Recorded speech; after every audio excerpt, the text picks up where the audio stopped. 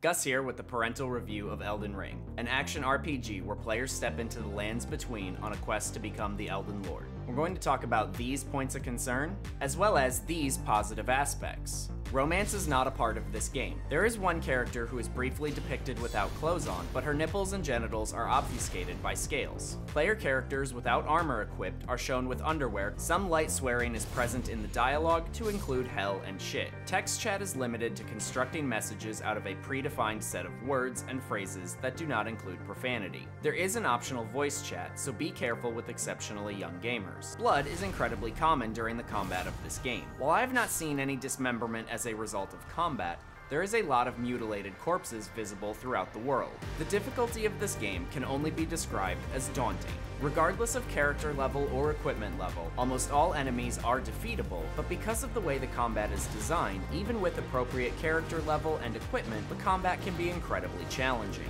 There are no settings that can be changed to adjust this difficulty. Additionally, while there is a way to have a friendly player join your game to assist you, this comes with a risk of allowing unfriendly players to invade your game to attempt to kill you. We've talked about my points of concern, but I think there are some positive aspects worth considering as well. If you've got questions about this game or any other, come hang out in my stream on Twitch. There'll be a link to that down in the description.